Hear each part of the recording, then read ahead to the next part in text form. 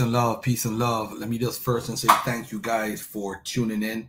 Make sure you subscribe. This is the Brother Garfield Podcast. You could follow me on Instagram, Brother Garfield Podcast. On Twitter, it's Brother Garfield or Bro Garfield. On TikTok, it's Ask Brother Garfield 55. And my email is askbrothergarfield@gmail.com. All right. Sister Dr. Maat is coming up real soon. But before I do that, I got to introduce her to the world. And so that we've been tackling this for years with folks all over the community. This is nothing new. This is not her coming up with something recent. She has been beating up on folks for years with this information.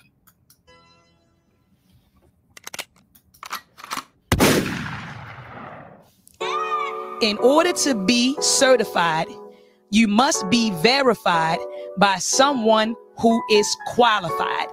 I'm going to say that again, Brother Sai. In order to be certified, you must be verified by someone who is qualified.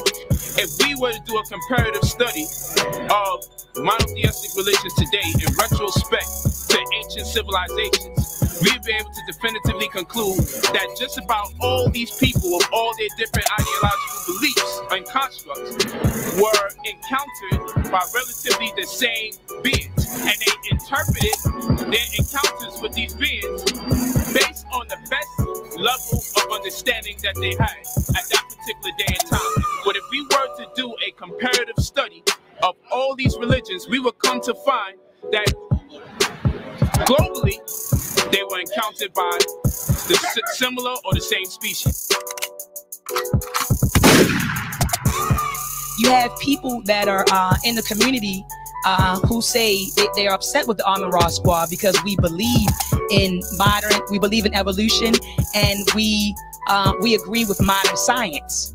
Now, they need to understand that mathematics and science is African spirituality, because what our ancestors did was study nature, and science is just the systematic study of the physical and natural world. That's what science is. And mathematics is the language of science. It's the language of nature. So when you study mathematics and study science, you are practicing African spirituality. So for people who say that they don't study math, or that's the white man's science, or that's the white man's math, we gave science and mathematics to the world. How come the pyramids that all the conscious community people credit for, that they built according to celestial prototype? You can't deny that. How can you line up the 3 pyramids of Giza with the Orion star concept? How is that? Why is that? They may say someone was taken by a cloud. Well, that may have been relative speech or jargon for that day and time. But in this day and time, the religions need an upgrade. So a cloud would have to be a ship. But in that day and time, they would express what they bear witness to based on their level of understanding. So, Brother Sai, today I'm trying to really put an end to the foolery that aliens built the pyramids. It's been, of course, New Age science will say that aliens came down and gave these people, the knowledge to build these monuments, or that aliens came down and picked up the 2-ton blocks for them, and that they didn't have the sophistication to build these monuments or to align them with the stars. Our ancestors did have the knowledge or the ability to align the pyramids with whatever they wanted to align it with. They did have the knowledge or the ability to move 2-ton blocks because they understood math and they understood physics. And that's all it took: physics, math, and astronomical science and observation in order to align the pyramids. Some of these doctrines were tailor-made for a specific species, so only they will respond to this information. Well, I'm going to contend first and foremost that what you call the melanated species on this planet, because I have a priority interest in them in this particular moment, that they have spiritual parents. When I say spiritual, I don't mean spooky spiritual. I'm saying that what you call extraterrestrials is not simply limited to the physical ship.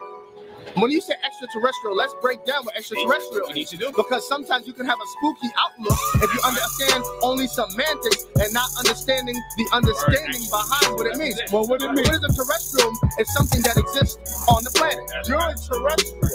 An extraterrestrial meaning something that is not native to this plane of existence called Earth that is here now. I'm extraterrestrial.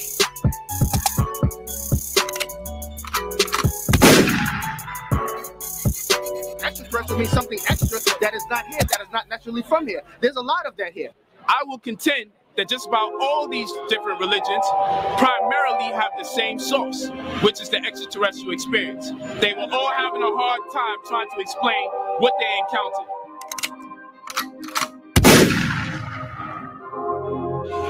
Are you also talking about a creature, a living creature that's Why not? on this planet that don't look like us? Yes. Why not? When I stand up and talk about extraterrestrials and their influence and their intervention and the creation of man, I represent the whole community at that time. Whether they like it or not, I'm your representative. You should have go to someone else in my place, but I'm here today. So when I talk about the extraterrestrial experience, I can give you a whole lot more information than your average black power brother or sister that just uses the whole continent. You understand what I'm saying? Now we're getting into some spooky shit. Oh no, it's not spooky. Why is it spooky? Now I'm explaining this. Yeah. I'm explaining this. You know what's spooky? What? Where we all say, I'm from Africa, right? This is what we do in the black continent. I'm from Africa, right? This is what we say all the time. Then when you ask what part of Africa, everybody go blank. You see what I'm saying? That shit's spooky. Extraterrestrial doesn't necessarily have to be an entity. Okay, a human or a human-like entity or biological entity. An extraterrestrial can be a meteorite. Okay, it's an asteroid outside of the planet and it becomes a meteor inside of the planet. When it comes into the planet, by definition, scientifically speaking, anything that comes from outside the planet that comes into the confines of this planet is extraterrestrial. Your friends don't understand that this works to the benefit of an elite group of contravancers that's on Archaeologists have found, that's on this planet. and this is where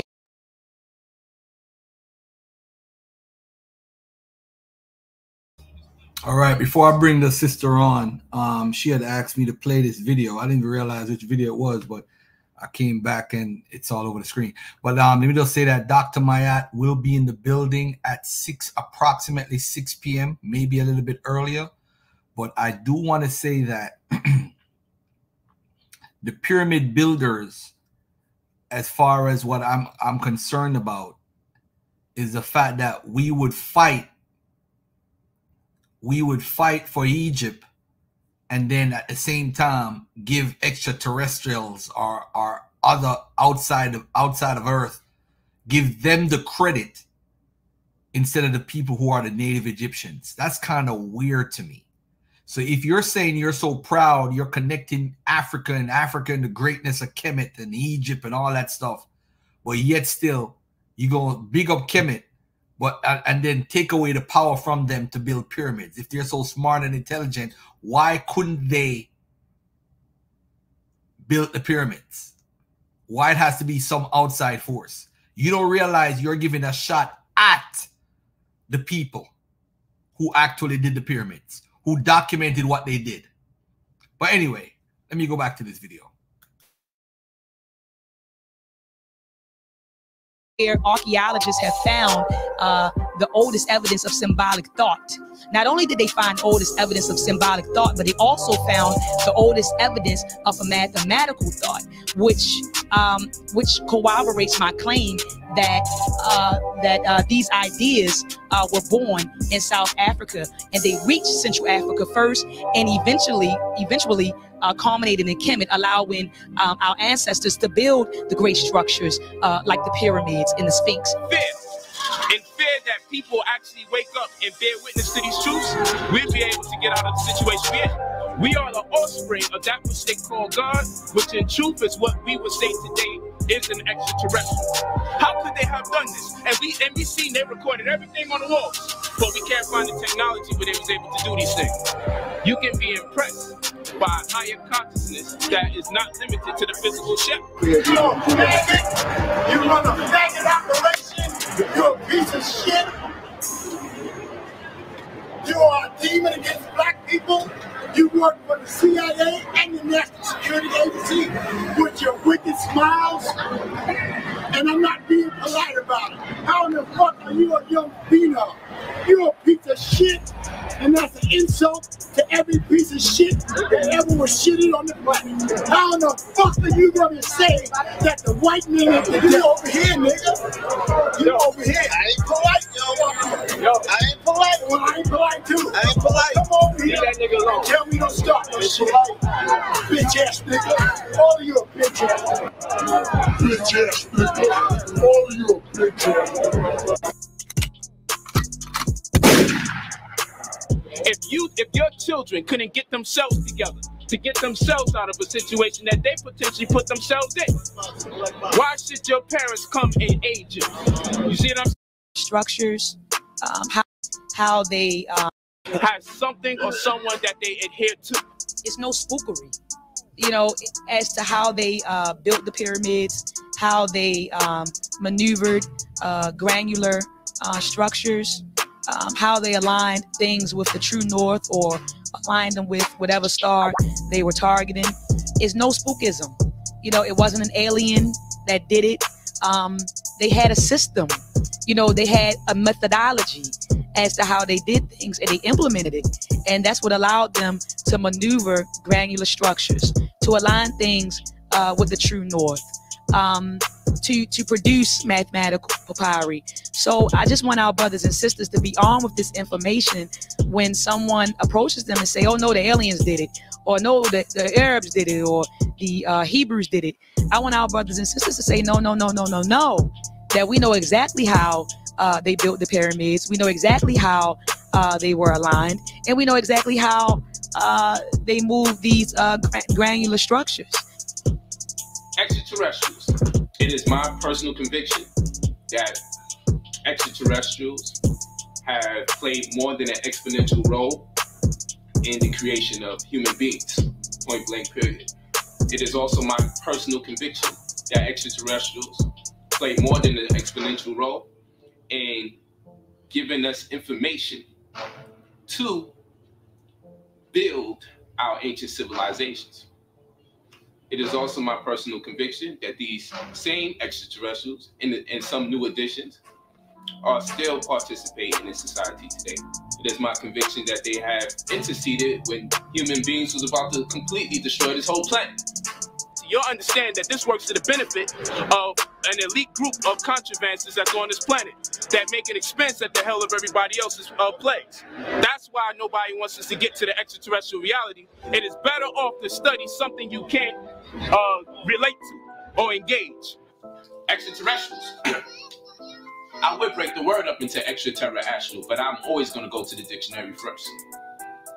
But it's in the word, extra, additional amount, terra being earth in Latin, and astral from the stars, something additional. Ton blocks. In an intense fashion.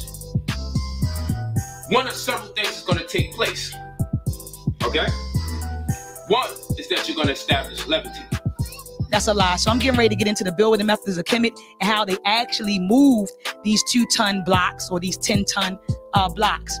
So I'm going to be interested to see how would he possibly debunk the possibility or the actualities that correspond with the influence of beings of supernatural and superior elements that exist outside the context of this particular planet Earth. So the mathematical foundations of the structures attest that its creators had a working knowledge of algebra, geometry, trigonometry, astronomical science, because they aligned these monuments with celestial bodies, mechanics, material science, and physics. Now I'm getting ready to touch on the mechanics, material science, and physics, because they had to understand mechanics, material science, and physics in order to create a ramp system that would maneuver these 2-ton blocks. Extraterrestrials are responsible for our creation. Extraterrestrials have educated mankind and extraterrestrials are responsible. But that's a lie, family. So now I'm getting ready to get into the building methods of Kemet and how they actually, how do they build these structures? Because again, Brother Sai, there's a lot of misinformation out there regarding this. People say that the aliens did it, that they weren't equipped to move two-ton blocks. When you talk about the extraterrestrials, are you saying that I want you to describe these things that you're talking about? No, I mean, archaeologists and scientists an idea as to how they maneuvered heavy materials. This paper is written in the physical review letters entitled "Sliding Friction on Wet and Dry Sand." I'm going to show you that it is evident that beings of higher intelligence from other planets. Paper, it states they did an excavation on a pyramid from 1900 BCE. And guess what they found, Brother Sai, on the pyramid? The names of the pyramid builders written in red ochre. So they found the names of the pyramid builders. So we can't say, Brother Sai, anymore that the aliens came to build the pyramids. Because if the aliens came to build the pyramids, would they have put their names in red ochre? Right. They look like me. Okay, some of them. They look just like me. I'm extraterrestrial. Yeah, that's going to be a difficult thing to disprove.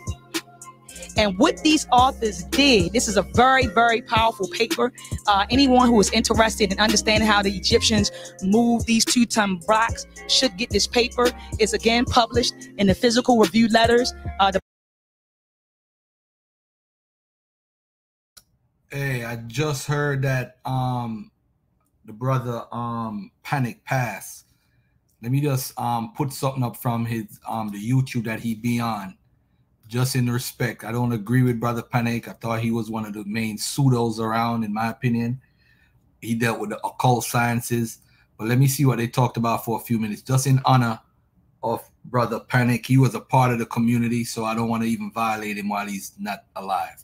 But just give him we got a couple more minutes before Dr. Maat come on. But bear with me a second while I play this. Okay, family? And we come today with a little bit sad news. My king, my husband, my God, Brother Panic, he's crossed over.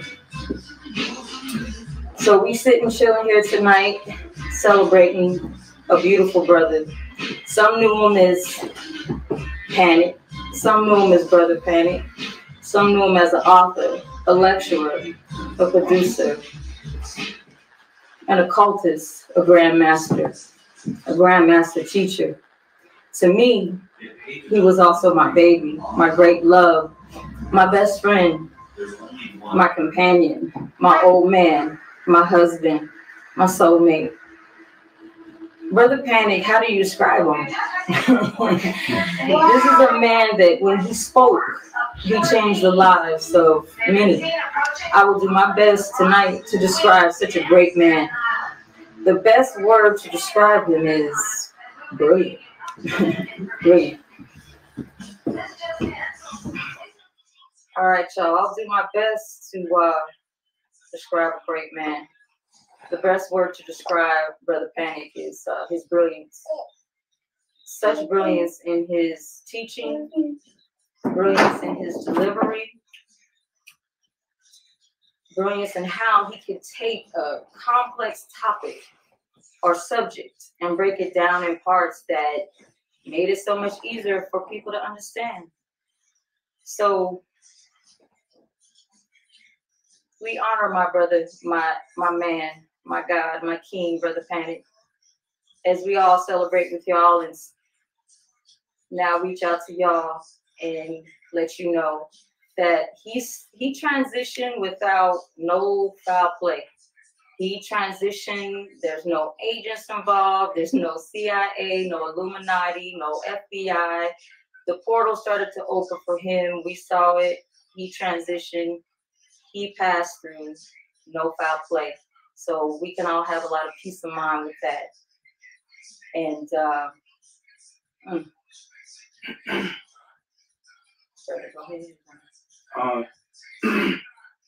You know, it was the first time I talked to Penny.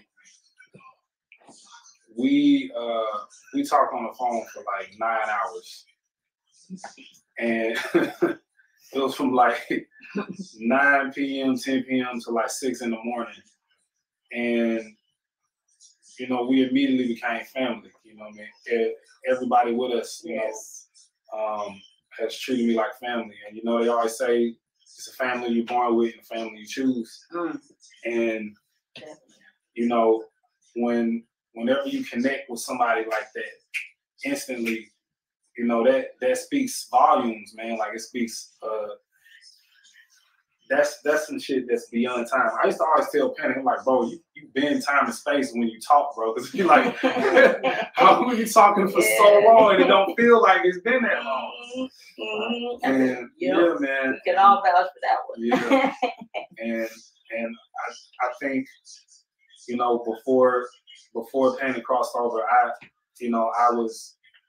used to wonder about death a lot, and you know, I was kind of skeptical on how connected are we to our ancestors and our loved ones on the other side.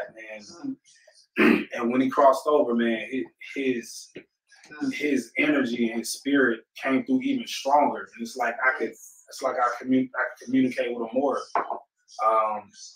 And it was a sign, you know what I mean? And it continues. You know, it doesn't stop. You know, we always talk about connecting with our ancestors and you know, and libations and all of this, and that motherfucker proved motherfucker did it. In a strong way, man. And he will always be in our hearts, in our DNA, and in our souls, and will always be connected. Definitely. So we want y'all to come join us and come celebrate with us. We're going to have an event for Brother Panic, the Portals of Pan crossover celebration. It will happen next month, November 25th, Saturday, November 25th. We will send the details to y'all. You will see it in this video as well. But everybody come, you know, dressed all in black. You can wear all black and emerald green accents. You can wear emerald green or gold accents if you like, but definitely make sure it's all black attire. And we all gonna bring in Brother Panic and celebrate together. And I want everybody to remember something. I know this is a time of we lost a great master teacher in the physical, but as you know, as BOB is speaking, we still got more of him now. He's extremely powerful in the spiritual. We have been seeing him dramatically doing his thing, and he has been teaching. He's still teaching on the other side. He's still healing, and he's just a powerful entity. So I miss him like crazy in the physical, but I definitely still chat with him, talk to him, communicate with him. Everything is still lovely on that front. But of course, he's missed in the physical. And, tell our Panic Bag stories.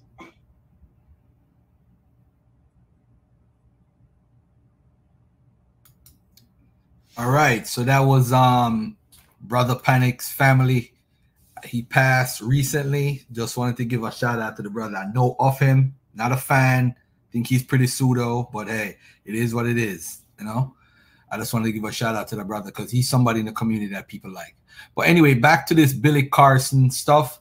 And what I'm going to do is Dr. Maat had asked me to play that video just to remind people that this is an issue that was dealt with years ago before she do come on. But I do want to say to everybody, man, check out, this is what Billy Carson is about. And I'm just going to play a few little clips of what he teaches. And y'all just enjoy these clips. You know what I'm saying? Until I bring Dr. Maat on. All right, here we go. Billy Carson, hold on there. Take that off. Human beings, how to technology, how to make weapons, how to even make beer and all this other crazy stuff. And then they took Enoch on a trip to the Earth's atmosphere and beyond, and he saw the Earth and the shape of the planet as a sphere, and how he saw that he was living on a giant ball, and then brought him back. The only Bible that has the book of Enoch in it is the Ethiopian Bible. It's the only Bible in the world that actually incorporated the book of Enoch into their canonized text. The rest of the Bibles omitted the book of Enoch. According to the book of Enoch, which is one of the apocryphal books left out of the Bible, but he's important because he's mentioned in the Bible. These beings came from heaven to earth, and then they have names. They taught human beings technology, how to make weapons, how to even make beer and all this other crazy stuff. And then they took Enoch on a trip to the Earth's atmosphere and beyond, and he saw the Earth and the shape of the planet as a sphere, and how he saw that he was living on a giant ball, and then brought him back. The only Bible that has the book of Enoch in it is the Ethiopian Bible. It's the only Bible in the world that actually incorporated the book of Enoch into their canonized text. The rest of the Bibles omitted the book of Enoch.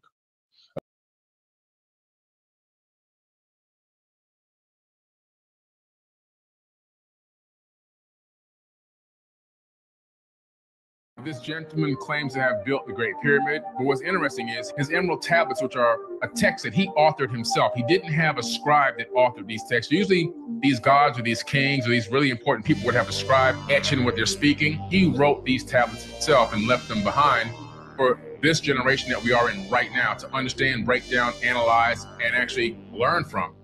Who is Thoth? So Thoth, he's, according to himself, he calls himself an Atlantean king. This gentleman claims to have built the Great Pyramid, but what's interesting is his emerald tablets, which are a text that he authored himself. He didn't have a scribe that authored these texts. Usually these gods or these kings or these really important people would have a scribe etching what they're speaking. He wrote these tablets himself and left them behind for this generation that we are in right now to understand, break down, analyze, and actually learn from.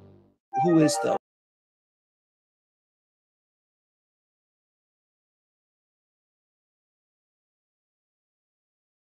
Some of the ancient tablets, like the Atrahasis epic or the Enuma Elish, the seven tablets of creation, you find out that something written thousands of years ago talks about this Ijiji working class Anunnaki race that was living on Mars and made their way to Earth. These could possibly be the fallen angels mentioned in the Bible. So they came down to Earth. Why? Supposedly, according to these tablets, they were mining and working for resources on Mars and got very tired of it. They were doing it literally for thousands of years. They wanted some type of relief that they weren't getting from their rulers or kings. The kings were Enki and Enlil, who were primarily ruling over Earth. So they fell from Mars to Earth, so to speak, and they came here to go to battle. They were going to have a coup against the kings of Earth. And then that's what Enki said, I have a suggestion. I'd like to genetically modify the existing hominy on this planet, make them into a slave race to take over your workload. And an agreement was made. What's really amazing is when you look into some of the ancient tablets, like the Atrahasis epic or the Enuma Elish, the seven tablets of creation, you find out that something written thousands of years ago talks about this Ijiji working class Anunnaki race that was living on Mars and made their way to Earth. These could possibly be the fallen angels mentioned in the Bible. So they came down to Earth. Why? Supposedly, according to these tablets, they were mining and working for resources on Mars and got very tired of it. They were doing it literally for thousands of years. They wanted some type of relief that they weren't getting from their rulers or kings. The kings were Enki and Enlil, who were primarily ruling over Earth. So they fell from Mars to Earth, so to speak, and they came here to go to battle. They were going to have a coup against the kings of Earth. And then that's what Enki said, I have a suggestion. I'd like to genetically modify the existing hominy on this planet, make them into a slave race to take over your workload. And an agreement was made. What's really amazing.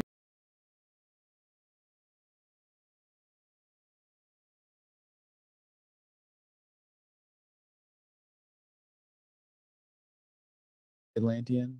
Thoth, T-H-O-T-H. Thoth. Some people say Thoth or Thoth. In Sumerian, he's known as Nigazida. In the Mexico or the Mesoamerican area, like Teotihuacan and Chichen Itza, he's known as Kukulkan, Lord Pakal, Viracocha. He's the Flying Serpent. All these different names. Just like in Greece, he's known as Hermes. In Rome, he's known as Mercury, Odin. If you go to the Library of Congress, there's two gigantic doors. and they have Thoth, the Atlantean, on one side, and Odin on the other. They know who this guy is. 54,000 BC is when he was ruling over the land of Chem. We're talking about 56,000 years ago. Yeah, and in his tablets, he says he went to the land of Chem to re-kickstart civilization after the flood. Means it was already at a high level before the flood, or wherever disaster happened. The temple was coming up out of the mud, and he went and rebuilt. Then he said, "I built the Great Pyramid, patterned after Earth's force." And what the Atlantean? How do you say Thoth, T-H-O-T-H. Thoth. Thoth. Some people say Thoth or Thoth. In Sumerian, he's known as Nigazita. In the Mexico or the Mesoamerican area, like Teotihuacan and Chichen Itza, he's known as Kukulkan, Lord Pakal, Viracocha. He's the Flying Serpent. All these different names. Just like in Greece, he's known as Hermes. In Rome, he's known as Mercury, Odin. If you go to the Library of Congress, there's two gigantic doors, and they have Thoth, the Atlantean, on one side, and Odin on the other. They know who this guy is. 54,000 BC is when he was ruling over the land of Chem. We're talking about 56,000 years ago. Yeah, and in his tablets, he says he went to the land of Chem to re-kickstart civilization after the flood. Means it was already at a high level before the flood, or wherever disaster happened.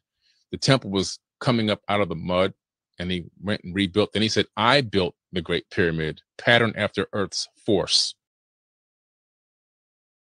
All right. Oh man, ladies and gentlemen, the person you've been waiting for, Superwoman transformed into Dr. Maat, my dig body. Oh, did I pronounce it correctly? No, Brother Garfield. Before we go on, I wanted you to play that video because I want people to know that I'm not new to this. I did play it. Are y'all ready? Because I wanted to go live and let because also I'm getting ready to live stream on my channel as well. And so I wanted folks to, on my channel to see that old video. Because, that video, Brother Garfield, was from some years ago. Yeah. And so, yeah. I remember that video. Very well. And I played some clips of it. I didn't play all of it. But it's amazing. In recent days, I didn't realize how pseudo the community is. Meaning Absolutely. That even people who I really admire, I didn't realize they were so pseudo. I'm looking at some old videos, and I don't know, man. We got pseudo armies surrounding us. It's crazy. Yeah, absolutely. Yeah, absolutely. Pseudo armies surrounding us. And by the way, rest in peace to Brother Panic. He's a pseudo. But I'm going to give him that rest in peace because he's a brother. I mean, we may not agree with his craziness and his esoteric stuff and all that stuff, but I want to say rest in peace to that brother. And I played a piece of the video from his family earlier also, like around. Yeah, I'm not familiar with the brother. I did hear that he, transitioned and there was going to be an announcement today, but I'm not familiar with Panda. Could you enlighten me really quickly, Brother Garfield? Because I have been hearing these things on the internet. He's an upgrade to Phil Valentine. Upgrade, whatever that is. So that's like in reverse. I don't know what I'm saying. He's like a Phil Valentine, Bobby Hemmett to another level. He's a okay. He got the Brooklyn Magic, very intelligent brother, but I didn't agree with anything he said. Not one thing he said I agreed with. Not one thing. But he's still a brother. And absolutely. So I just got to give a shout out to him and his family. And what's that hip hop artist name? B.O.B. B.O.B. was in the video with the family, so he's into that stuff with them, and he was in the video too. But yeah, I mean, it is what it is. But at the end of the day, rest in peace to the brother. Absolutely, and my condolences to him, and his family. My condolences to him and his family, and just everybody, who was impacted by his transition. How old was he, Brother Garfield?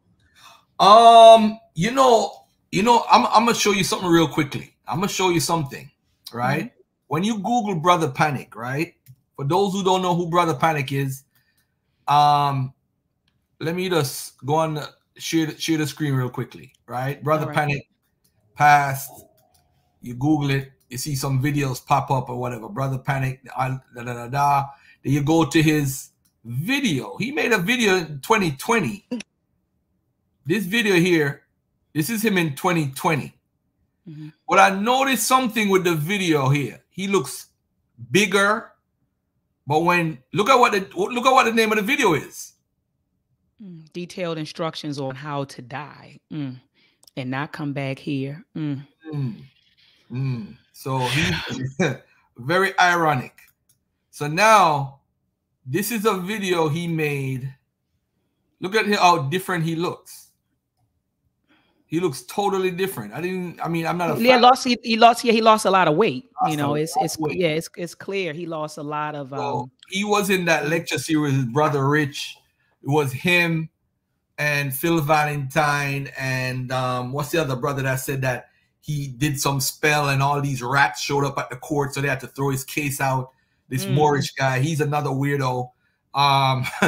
But that's what they do. They go around, they have the little tour and the pseudo, the occult stuff. That's what a lot of people are into. Absolutely. But I just found it ironic. He made a video about how to die. I've never seen that video before in my life, and that was the first video that popped up. I just found that kind of ironic. But anyway, yeah, that's who he is. That's who he is. Since you didn't know him, that's who he is. I'm glad that you, like I said, I'm glad that you shared that tidbit with me, because I'm not familiar, with the brother and the information or misinformation or disinformation that he was putting out there. But again, my condolences to his family and everybody who was impacted by his transition. So I see, Brother Garfield, you got everybody warmed up. So they know what's going on. So you enlighten folks on the claims that have been made by Billy Carson. And I'm glad that you sent me those videos, because I'm so disconnected, Brother Garfield, is ridiculous. Like I'm at a point, I let you and Ankh, Dagger Squad, Pseudo Killers. Shout out to, what's those other brothers' name? I just had them on. The syndicate. Oh my goodness. Adjustment syndicate. Shout out to the Adjustment Syndicate, Dagger Squad, Pseudo Killers. So I just let you guys handle that stuff, and I'm doing my research, publishing my papers, building my institutions and programs, and I let y'all handle that stuff, because I didn't know who Billy Carson was until you brought it to my attention. You brought his name and you brought his work to my attention, and so I reached out to a few elders. And I said, are you all familiar with this guy? And shout out to my elders and my jegnas. I don't know if they want me to mention their names in this or not. So I just, but they did say, and I quote, one of my jegnas said, "Show no mercy, bring it to him." Because they said he's been doing this for years. They said he's making a lot of money off of false, spreading falsehoods about, African history and culture, and they said that, his audience is really a lot of European people. And a lot of Europeans are paying him big money to do this. And so I'll be talking about this in my presentation as well. He's getting paid to do this stuff, Brother Garfield. So we know what this is. I don't think he believes a tenth of what he's promoting, actually. I think at this point, I think it's a money grab. I think that he's found his niche. I think that, and he's not interested in whether or not how this information is impacting us as a whole. Now, I don't know the brother personally. I don't know him personally. I'm just telling you things that I've heard, the elders have said that, he's been doing this for quite some time. And, he's disrespecting our elders, the work of some of our esteemed ancestors. And so we're going to talk about that tonight. All right. So, hey, ladies and gentlemen, she doesn't need an introduction, but she's doing a lot of work. Dr. Maat is a professor at a university. She is a doctor, a real doctor. She's qualified to have a conversation with as far as scholarship and how to practice methodology and what you're doing and putting out to the people. So she's one of my I'm like her biggest fan. She don't even know that. I'm your number one fan. I don't care about them kids you be teaching. I'm your number one fan. I don't care. I'm taking that spot. But, I'm thinking about putting out a book called Made in America, right? And Rastafarianism was, one version of it was Made in America with Leonard Howell, which is the main version under which Bob Marley came and a lot of people. It was actually the guy who used to be a part of Garvey movement. He's a Jamaican, but he did say he got some ideas from some brothers from here in Chicago regarding Selassie being the guy and Judah and Rasta and all that stuff. He went back to Jamaica and taught it You know, he actually acknowledged where he acknowledged that he got stuff from the Hindus, the weed smoking, some of the lock stuff kind of influenced some people, although they had the Mau Mau in the 60s and so forth. And he said that he talks about the outside forces that influence him. But I think the part about America and Black Americans influence him is left out of the history. So that's a good part of the history that I want to acknowledge. But one of the bad parts is Haile Selassie turning his back on African Americans when they wanted to join army and go over there and defend Haile Selassie against the Italians, and how the African Americans were treated when they went to Ethiopia when they got land. So that's a part of the history a lot of people don't know about the whole Rastafarian movement. As far as Made in America, one another topic I'm going to talk about, of course, the Black Hebrew Israelites, the Moorish Science Temple, the Good, the Bad, the Ugly, the Aboriginals. That's another topic. Yeah, talking to you right now, it looked like I have to talk about the occult stuff that's being made in America, that's been taught in our communities by these other people, which is really white people stuff. Like, come on, you better Garfield, don't give away my presentation, brother. Yeah. Did you see my presentation? No, I'm just playing, brother. but you're right, it's really white folks. I'm gonna definitely put that in my book. And Black Hebrew Israelism, as it's taught, is made in America. The Nation of Islam, made in America. We need to give America the credit for all these organizations, whether they're good or bad. It was made here in some innovative way. And I'm sure all the people that started it didn't expect it to be twisted the way it is today. Exactly. You know, I'm sure Cherry and Christian and William Christian and Crowdy and Wentworth and Ford did not think they would have had a movement the way that it is today. It would have turned out like it is. You know, the Nation of Islam, even under Elijah Muhammad, he wouldn't have see how it turned out and so forth. He probably wouldn't have been happy anyway. You know what I'm saying? But at the end of the day, he wouldn't have been totally happy. He would have been happy with some stuff, but not with everything. How it turned out, you know. But that's what I'm gonna do, man. I'm gonna talk about Made in America, even hip hop.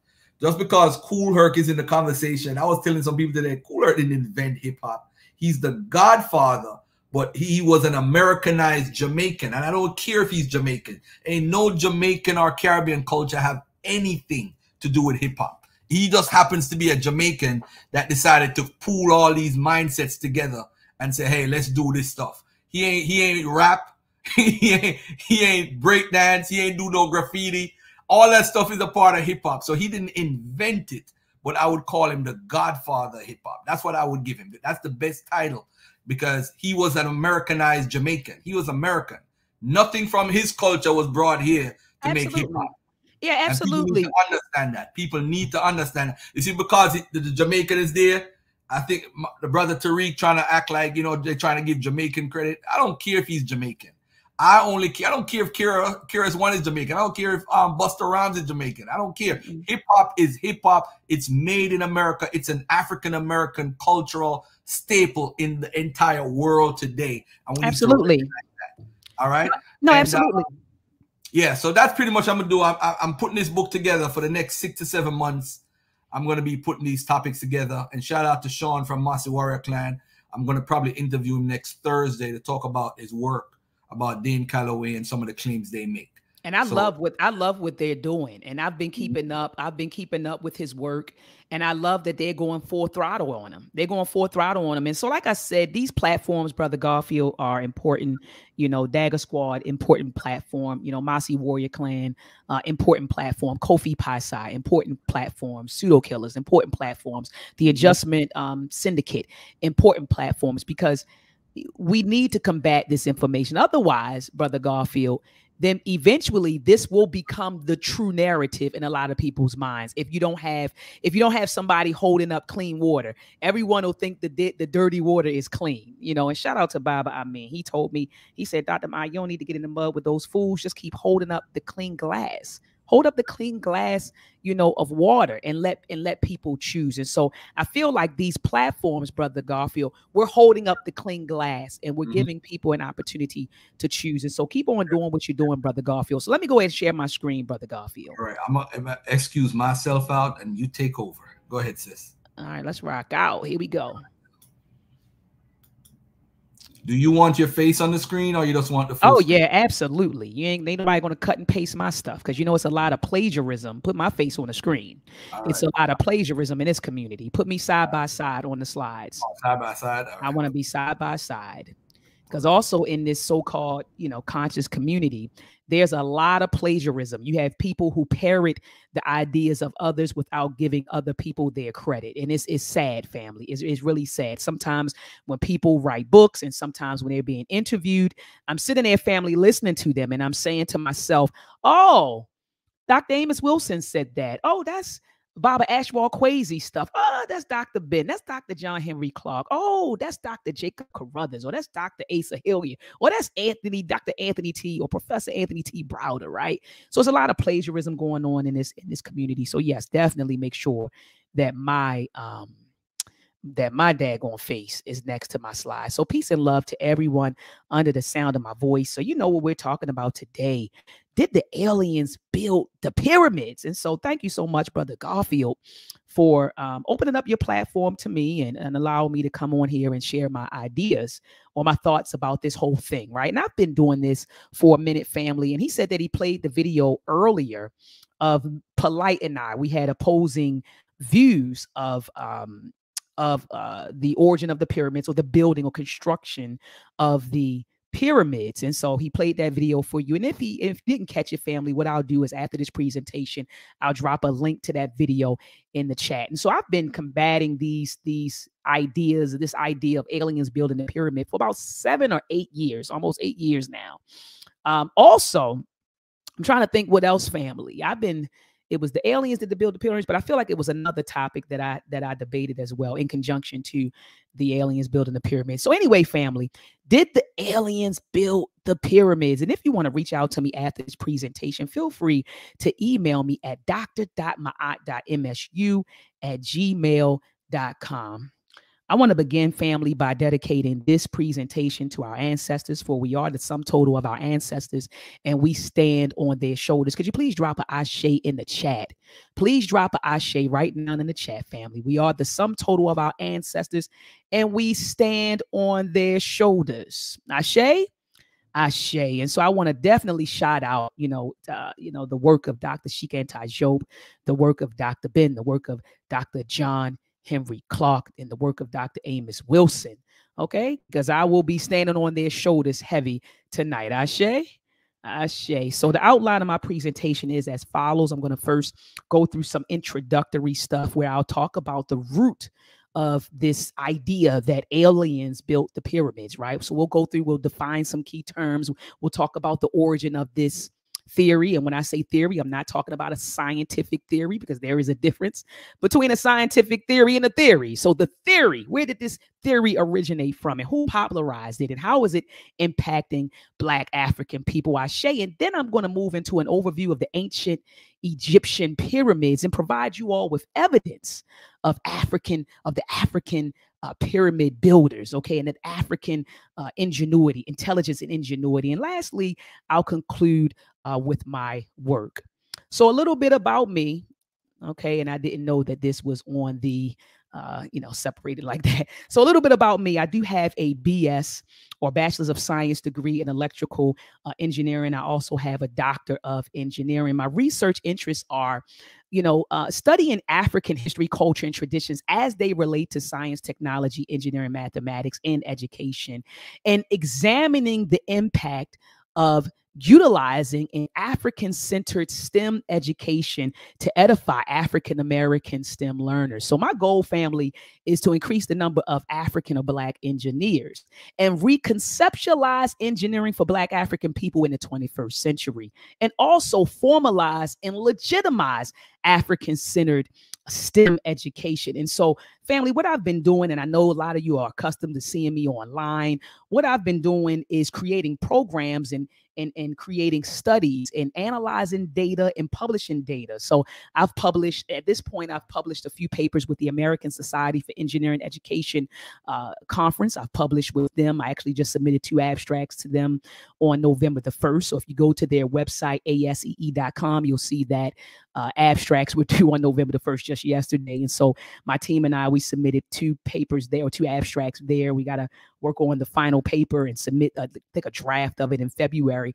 I've also published a paper with the National Society for Black Engineers. They have a journal called Black Excellence in Science and Technology. And so I published a paper with them. I also published a paper with J. Peer.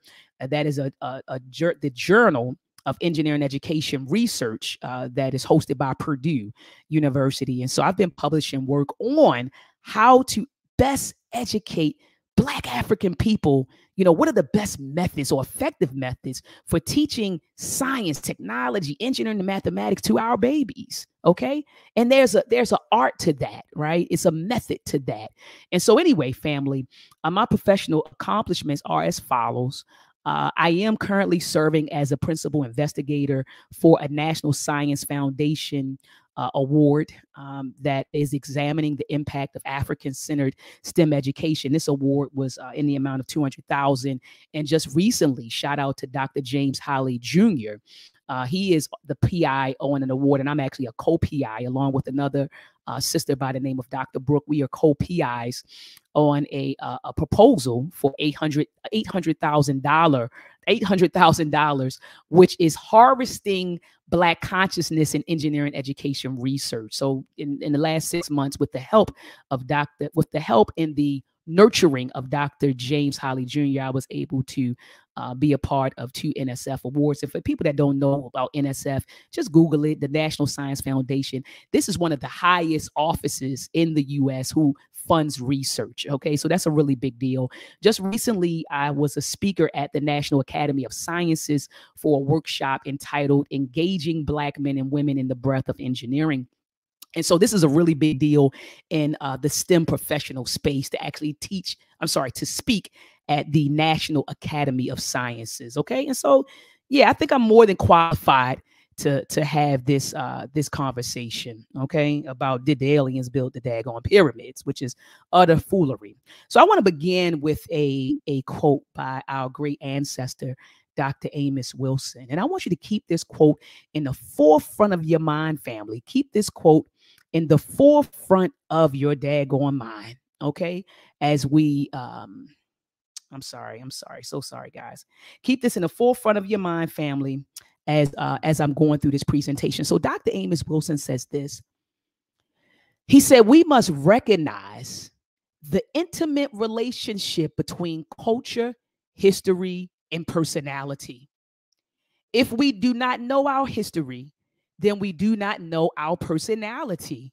And if the only history we know is other people's history, then our personality, the way we think, the way we behave, right, has been created by that history. I want you to understand this, family. This is powerful, what he's saying. He's telling you there's an intimate relationship between culture, history, and personality.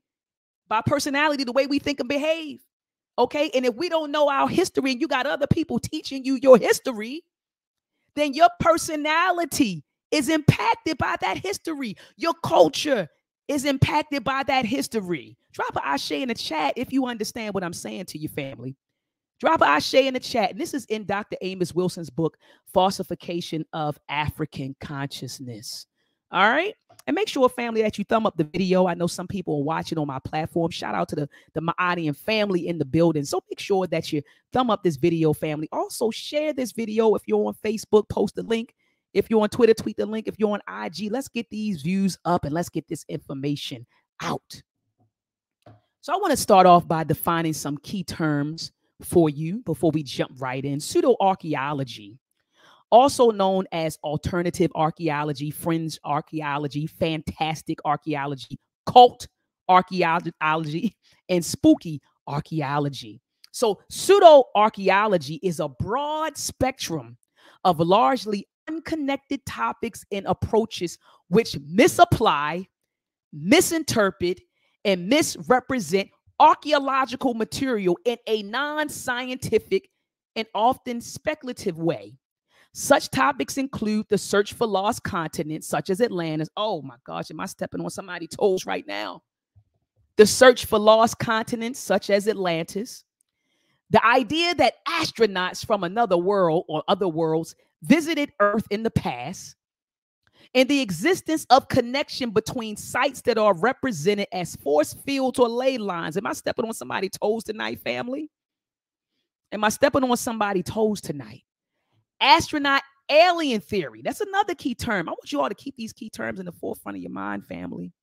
Astronaut alien theory claims that extraterrestrials played an instrumental role in both the evolution and civilizations of ancient man. This theory, because it is a theory, it's not a scientific theory, but it's a theory. This theory can date its origins back so far as the 19th century with the rise of science fiction. Hold on, wait a minute, family. I'm just trying to put some things into perspective for you. Okay, so pseudo-archaeology, so those ideas of Atlantis and the Anunnaki, that bullcrap that they're teaching you and promoting you, it falls under the category of pseudo-archaeology.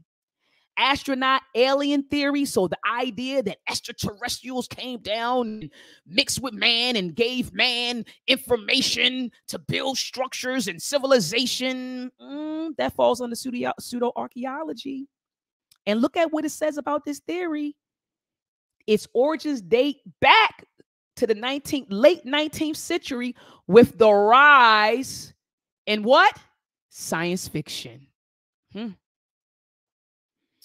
Mythology,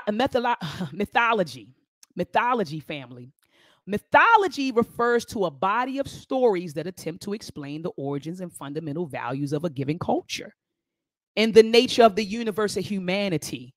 In modern usage, the term can also mean stories that a particular culture believes to be true and that use the supernatural to interpret natural events. Ancient myths, I want y'all to keep in mind, listen to the statement. Ancient myths are generally founded by imagination and intuition rather than objective evidence. Wait a minute. Oh my goodness. I want to read that line to you one more time, family. Ancient myths are generally founded by imagination and intuition rather than objective evidence. Myths identify and help explain human propensities and natural phenomena with the actions and attributes of gods in the primordial past. And then lastly, family, I want to define for you empirical evidence. Empirical evidence is information acquired by observation or experimentation. Scientists record and analyze this data. The process is a central part of the scientific method, leading to proving or disproving a hypothesis and our better understanding of the world as a result. Hold on, family. Hold on, family. Hold on, family.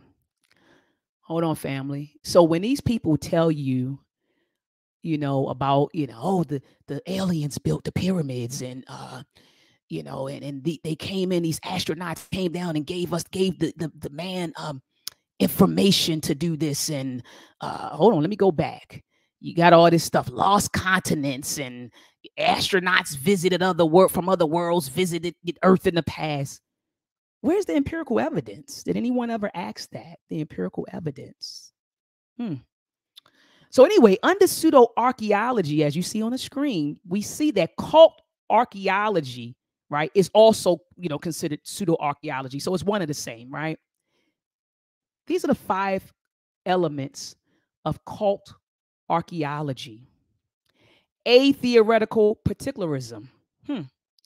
Claims are made and debated with little or no attention to their implications beyond a limited self-contained system of explanations. So they're atheoretical, okay? Atheoretical particularism. Claims are made and debated with little or no attention to their implications beyond a limited self-contained system of explanation. The second element, narrowness of interest to a specific topic or claim. Only the data that supports said claim is explored and accepted. Wait a minute. Only the data. See, that's not science. That's not how science works. In science, we look at all the data. We analyze all of the data, right? In order to derive at an objective conclusion. We don't look at some of the data that supports what we think or what we believe. We look at all of the data to derive at an objective conclusion. So in cult archaeology, they have a narrowness of interest to a specific topic or claim, meaning that only the data that supports said claim is explored and accepted. Third, oversimplification. So seeing the world in terms of black and white, accusing the establishment of being unwilling to accept new ideas. Come on, family, put an ashe in the chat if you've heard these daggone pseudos. Oh, you just riding with the establishment. That's the white man's science. You don't accept new ideas. You just want to believe what the white man is telling you. Come on, put an ashe in the chat if you understand what I'm saying to you. So these people who practice cult archaeology will accuse you, right, of believing in the establishment and being unwilling to accept new ideas. Look at this. It says, while the cultists promote themselves as the bringers of light. So they're the ones who have the answers. Nobody else have the answers. You in a cult. Appeals to belief and authority. It says authorities, both individuals and principles, are challenged and criticized for their authoritarianism, but people are asked to accept new authorities. So they'll tell you, oh, you appealing to the authorities, but then they'll bring a whole nother set of folks in front of you and ask you to accept their new authorities. So now they become the authorities. I hope you understand what I'm saying to your family right now. It says ambivalent elitism. Ambivalent elitism. It says established science is vilified, yet the cult seeks and desires endorsements from authorities and respected individuals of that community. So wait a minute. They'll vilify science and then pull up the Journal of Nature. Come on now. How many times have we seen it? They'll vilify science and then pull up an article. The CDC said, well, wait a minute, sir or ma'am. We can't have it both ways. We can't have it both ways. Either you don't fool with the CDC and you don't, well, the CDC is not a state. I'm just talking about family. I'm just talking about the establishment, the government, period. But what they'll do, family, is they'll pull up these scientific journals, and the CDC is not a scientific journal. So I don't want y'all to run and say, Dr. Maat said it's a scientific journal. But the CDC is the Control the Disease Center, right? But my point is they'll pull up this stuff, right? Scientific information or information from the establishment, but then they'll vilify it, but then they want to use it. I'm confused. That's why it's called ambivalent elitism. Established science is vilified, yet the cult seeks and desires endorsements from authorities and respected individuals of that community. So, family, I want to go back to this quote right here. Dr. Amos Wilson.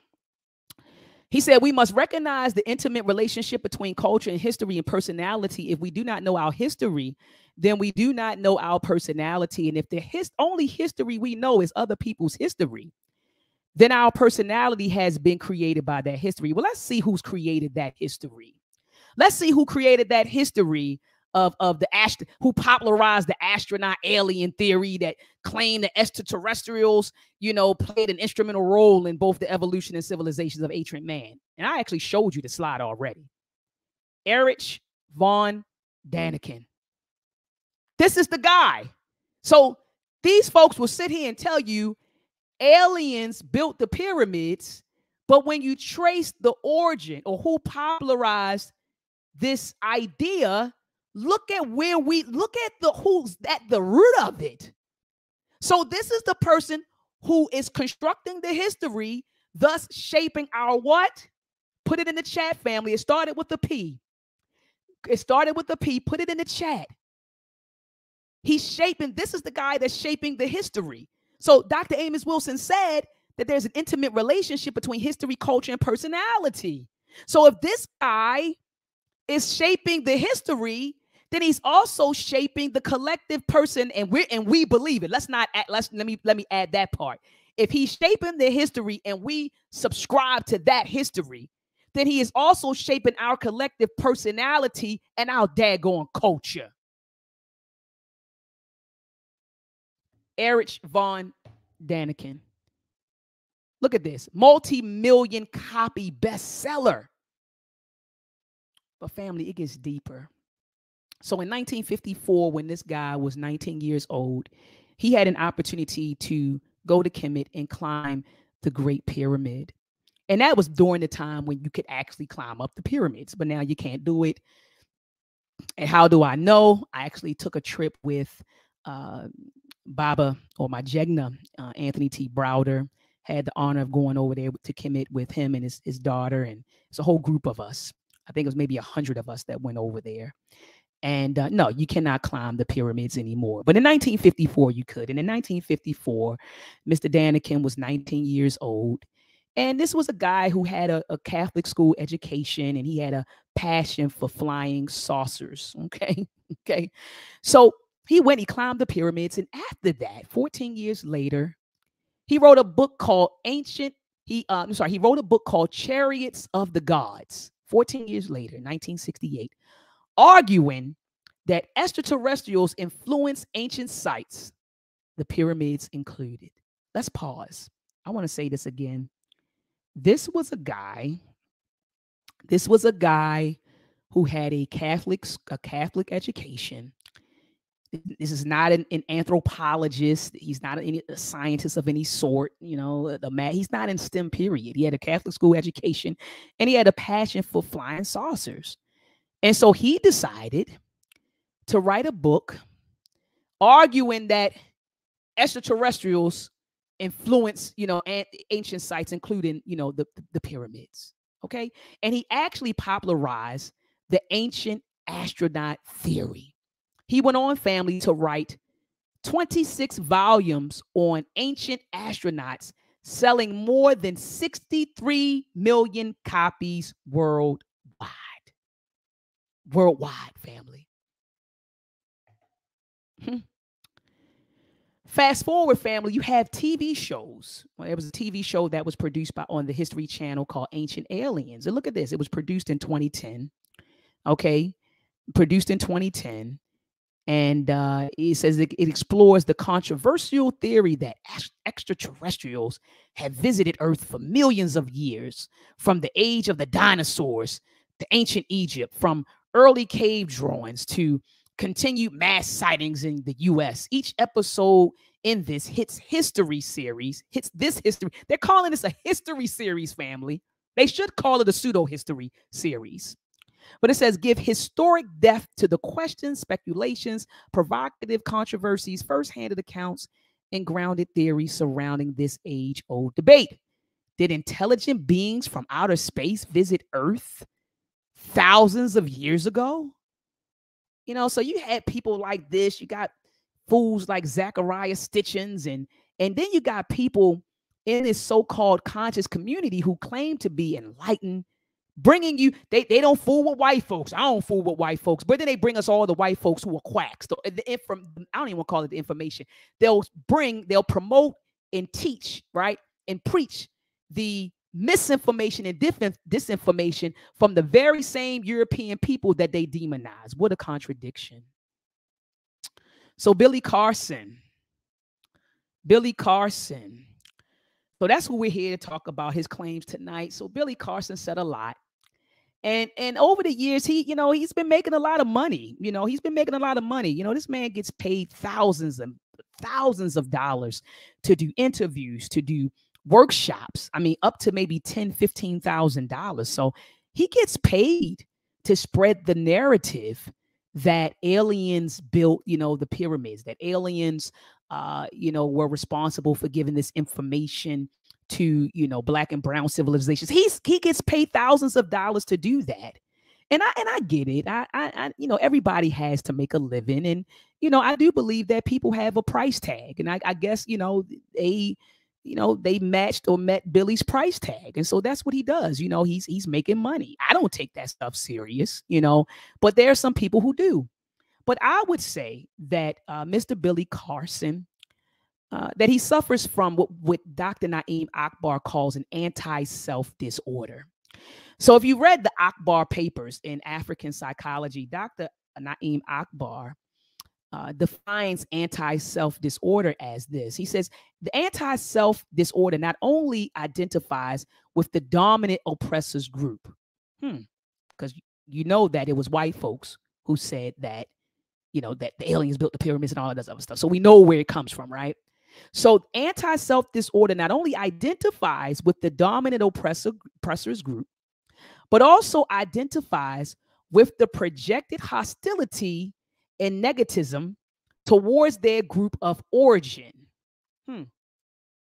Do you not believe that it's negative, family, to deny, you know, and lie about, you know, the African intelligence and African ingenuity? You not think that that's negative, that that's something harmful? Okay. And it says, in terms of France Fanon in 1968, they represent the true colonized mentality. So what are the implications of saying that the aliens built the pyramids? Well, what they're doing is promoting and perpetuating racist notion of African history and culture, right? The African intelligence and ingenuity doesn't exist, right? It doesn't exist. You all don't think that that's racist, right? I mean, this is really scientific racism when you think about it. You don't remember that whole idea, you know, of racial inferiority and racial superiority, and you don't remember that based on the size. And we know that scientific racism is pseudoscience, by the way. We already know that. But what they're promoting and perpetuating, this is scientific racism, really. So black and brown people didn't possess the intelligence and ingenuity, people. Because think about it, family, and you can let me know in the chat if I'm wrong. I haven't heard or read that aliens went to Europe and gave, you know, information to Sir Isaac Newton and some of those European thinkers and innovators. They never say that about European people, that aliens went over there and built their structures and gave information to their thinkers and innovators. Only black and brown civilizations, okay? Only black and brown civilizations are told, oh, the astronauts came down. The aliens did it. They came and gave them the information. Another implication is that we are omitted from STEM history. So people really believe when you start saying the aliens built the pyramids and they gave them the information, right? First of all, you're discrediting the African intelligence and ingenuity, right? So that doesn't exist. Okay, you're discrediting that. And then you're saying that we didn't contribute to science. Our African ancestors didn't contribute to the growth and expansion of science, technology, engineering, and mathematics. Another implication is this. Now you have a lot of negative perceptions. There are a lot of negative perceptions and low expectations of African or blacks in STEM. I know because I worked in it. I work in it. My students are in it. European people and Asians don't believe that our babies can be successful in STEM. They don't believe you. They're not aware of your daggone history. They don't know about your African intelligence and your African ingenuity. So they believe you didn't contribute to STEM. You didn't do nothing. So there are these negative perceptions and low expectations of us when we work in STEM fields, right? They actually believe that African people are incapable of succeeding in STEM. You know how I know? If you all do the history and everything I'm saying, you can go and verify it. Morgan State University's School of Engineering was established in 1984. Prior to that, when Morgan was trying to get the Department of Electrical Engineering, Department of Industrial Engineering, and Department of Civil Engineering housed at Morgan State University, they had to battle. It was a long, drawn-out battle between Morgan State University and the state. And you know what the state said, and I quote, "We don't believe that black students are capable of learning engineering." So you know where they wanted to put the program? They wanted to put it in Towson University. Google Towson University. That's a PWI. They wanted to put it in Towson University. They also wanted to put the program at UMBC, the University of Maryland, Baltimore County. Google it. It's a PWI. So these are negative perceptions that they have of our people as a result of discrediting or denying, right, the African intelligence African intelligence and ingenuity, omitting us from STEM history. So now they do have negative perceptions and low expectations of us when we enter STEM. STEM education is another implication. STEM education has been impacted by these notions, right? Because you have African contributions that are omitted from the curriculum. When our children learn about mathematics, they teach them about Pythagoras. No one is talking about the papyrus of Amos. No one's talking about any of that. No one's teaching our babies that we built. No one's saying that. That's not a part of the standard STEM curriculum in K through 12, even in the university.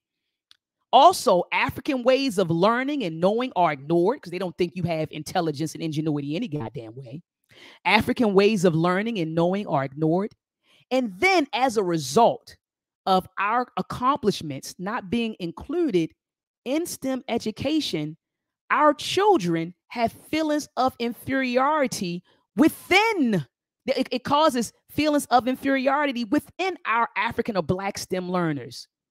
You know, some children, even university students, they don't feel like they can be successful in STEM because they don't see the models. They don't know our history.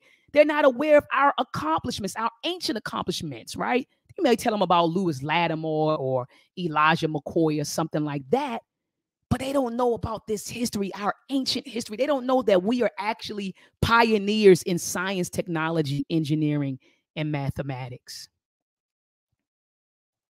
So look at this. Despite the rich legacy of African Americans in STEM today, African Americans are underrepresented in these fields. According to the Pew Research Center in 2021, African Americans make up only 9% of the STEM workforce. It says the aforementioned statistic mirrors the low number of African American awardees of STEM degrees. In 2018, a little over 1 million STEM bachelor's degrees were earned.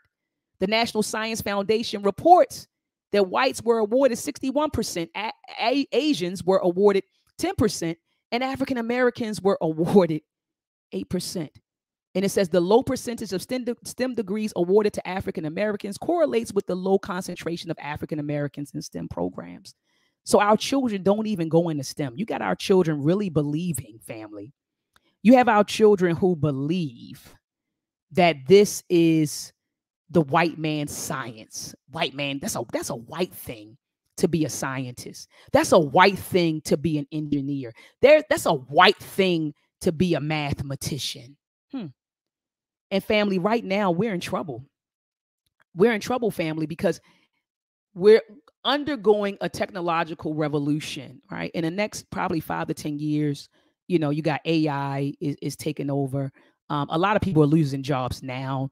Some of these jobs that our children have, working for McDonald's and, you know, Chick-fil-A and different places like that, it'll all be automated in the next five years. Matter of fact, they have stores that are completely automated now.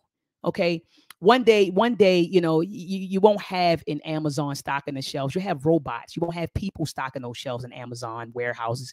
You have robots, right? You have robots. Once they perfect, you know, autonomous driving cars, and they're doing a damn good job of it right now. And I'm talking about in the context of delivery, like delivering package, you won't have that. Even Ubering, that'll be gone. You'll have an autonomous driving car that's going to come pick you up and take you where you want to go. So let me ask you all a question in the chat, and I am looking at my chat right now. I can't see Garfield's chat, but I can see my chat. What is going to be the fate of Black people in 5 to 10 years? If we don't go into STEM, if we don't encourage our children to pursue STEM degrees, right? STEM careers, what will be the fate of us here in America? In the next 5 to 10 years, when stores are automated, when cars, autonomous driving cars are delivering mail and delivering mail and packages. Right now you have drones that are power washing buildings. What is going to be our fate? Tell me in the chat. I'm looking. What's going to be our fate? So it says right here, while conventional STEM teaching aims to develop and strengthen interdisciplinary skill sets, such as critical thinking, problem solving, and exploratory learning, European history and epistemology are at its core. Dr. Amos Wilson argues that African Americans do not learn neutral mathematics and science. European history is ingrained in the study of these disciplines, names of concepts, laws, and who discovered them. African American contributions and ways of knowing are completely disregarded. So when you say that the pyramids are being built by aliens, you're discrediting the genius of this African genius, Imhotep, who lived in the 27th century BC. And he was the world's first multi-genius. He was an architect, engineer, and physician in recorded history. And they said that he was revered as a philosopher, okay, and acknowledged by the Egyptian people as having divine status after his death. And he was also deified by the Greeks. So when you say that the daggone aliens built the pyramids, you're disrespecting one of our great ancestors, Imhotep. The step pyramid was designed by Imhotep for King Zosar, and it was also built, during that time period, the 27th century BC. It consists of 6 box-like steps called mastabas that rise to a height of 197 feet. That when I went there, it was very spiritual to me to sit there and bask in our African intelligence and ingenuity. It was a feeling that I can't even describe. When you also say that we did not, that aliens built the pyramids, you're disrespecting him, okay, who lived actually before Imhotep during the 26th century BC. He served as the vizier and royal seal bearer to Khufu. It says there's a well-preserved mortuary statue of him, and the titles include, member of the elite, vizier, king seal bearer, priest of basket, priest of Shesmet, high priest of Thoth, overseer of all concentration projects, overseer of all concentration projects of the king, and many others. They say that he was probably responsible for the building of Khufu's pyramid of Giza, the Great Pyramid, which I actually had a chance to visit when I was there with Baba Anthony T. Browder. So the Great Pyramid of Giza is one of the largest and oldest and only remaining 7 wonders of the world. And it sits on the Giza Plateau and was constructed during the 26th century for King Khufu. Consists of 2.5 million stones, each weighing 2 to 70 tons. All right. And I know some of you say, oh, that's a lot. How did they do it? How did they maneuver it? How did they move it? We know. It says the height in antiquity was 481 feet today, 455 feet, and the base is 756 feet. So Anthony T. Browder in his work talked about mentioned that the base is a square whose perimeter is equal to the circumference of a circle with the radius equal to the height of the pyramid. So the builders of these pyramids they definitely knew mathematics. They understood physics. They understood material science, right? They understood architecture and in construction. All right. So the Great Pyramid was initially perfectly aligned to the true north. When you say that the aliens built the pyramids, you're disrespecting our scholars. You're disrespecting our scholars, such as Anthony T. Browder, who's doing an archaeological dig as we speak over in Kemet, and he uncovered a tomb of Karakamu. That's why we call him Karakamu. He discovered Karakamu's tomb, and I had the opportunity to go down there and see it, family, for myself. All right. So Anthony T. Browder, you're disrespecting him when you make claims like that, So if you want to know more about, the pyramid, the buildings of the pyramids, check out his work. So let's get into some of the evidence, family. Tell me in the chat, did you know that there was a logbook for the Great Pyramid of Giza that was found? So I guess the aliens must have created the logbook and come on now. This stuff gets ridiculous. They found a logbook. Okay, and it says right here, in 2013, archaeologists Pierre Tallet and Gregory Murad discovered a logbook from the 27th year of the reign of the pyramid of Khufu. that describe the construction. So it might have been the 26th, because, you know, sometimes they say the 26th, sometimes they say the 27th. But it says the construction of the Great Pyramid. It was written more than 4,500 years ago by a middle-ranking inspector named Mur, who detailed over the course of several months the construction operations for the Great Pyramid, which was nearing completion. Okay, in the work at the limestone quarries at Torah on the opposite bank of the Nile River. It included daily timetables, reports on the daily lives of the construction workers. Not slaves, construction workers, and notes that the limestone blocks exhumed at Torah, which were used to cover the pyramid's exterior, were transported by boat along the Nile River in a system of canals to the construction site, a journey that took between 2 and 3 days. They didn't mention in the log books. They said the construction. They didn't mention in the log book any aliens or any gods, right? Or deities helping them do this. This wasn't mentioned in the log book. And if you all want to read more up on it, you know, check out this, right? The Scientific American, the Master Builders. They have an article in there called The Pyramid Effect, where they actually get into the social organization that they set up during that particular time, during the construction. Okay. There's a wall painting, because some of you might say, well, Doc, how did they maneuver that stuff? They had a system. Evidence that they had a system can be found in the damn tombs, family. You know that our ancestors wrote. They wrote on the stones. As Baba Ashwell Kwesi would say, our books were in stone. It says wall paintings, right? In the ancient tomb of Jehudi Maat depicts 172 men hauling an immense statue using ropes attached to the sledge. In the drawing, a person can be seen standing on the front of the sledge, pouring water over the sand. Look at this, family. They had a system going on, and they used water. Now we're getting into physics. Wait a minute. We're getting into physics. We're talking about physics, friction, force. All right.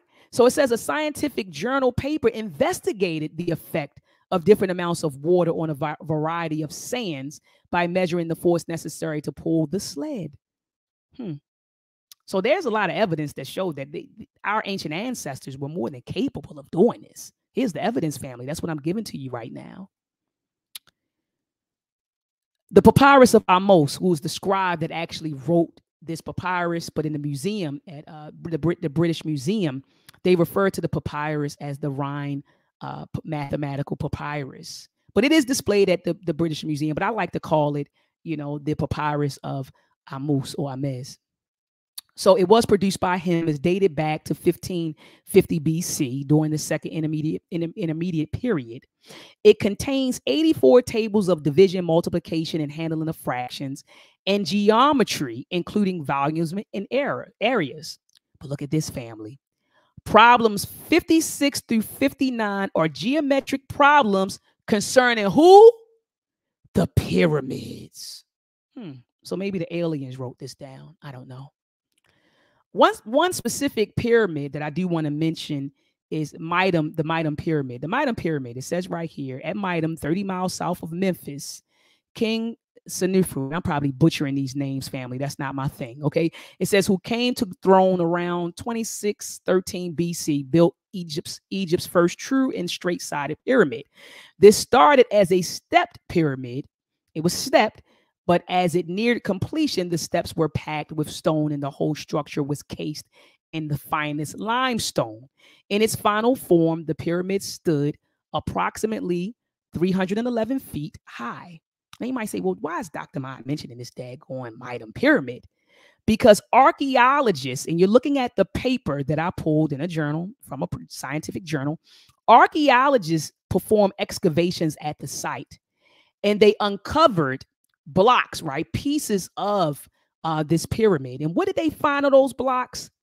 They found the names of the pyramid builders, gangs. So they worked in gangs, and they found the names of the gangs of the pyramids. They found the name of the gangs of the pyramid builders written in ochre, red ochre. That's what they found, family. In Medjugorje, by the way. That's what you're looking at right now. That's what they found, family. So we know the names of the gangs that built the daggone pyramids, which gives credence that these people worked in gangs, in a system of men, different gangs. They worked together to build the pyramid.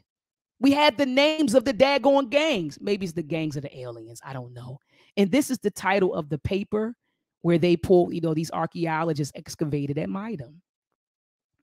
So you might say, well, oh, Doc, you're talking about red ochre. Maybe the aliens put their names on the red ochre or put the names in the gangs. Well, wait a minute.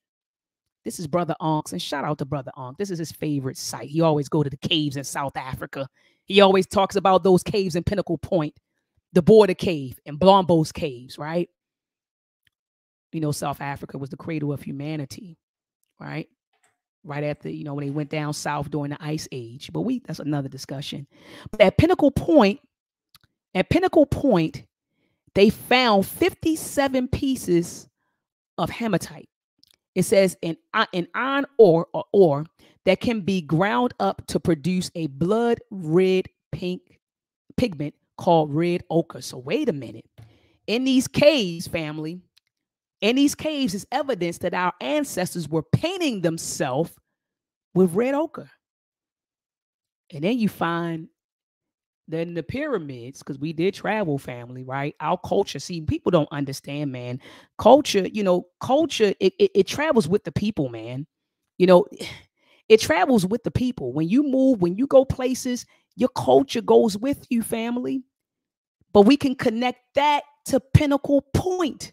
We can connect the right red ochre and writing in red ochre right to Pinnacle Point, right in South Africa. Not to the aliens, but to the South Africans. When you say that the aliens built the pyramids and all of that, family, you're disrespecting our African ancestors.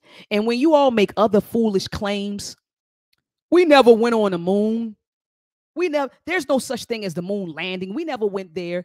You're disrespecting our ancestors. You're disrespecting Katherine Johnson, the sister that completed the NASA calculations necessary for several space missions, which included orbiting or circumventing the Earth, in the 1969 moon landing. So when you say that the 1969 moon landing never happened, you're disrespecting your ancestors.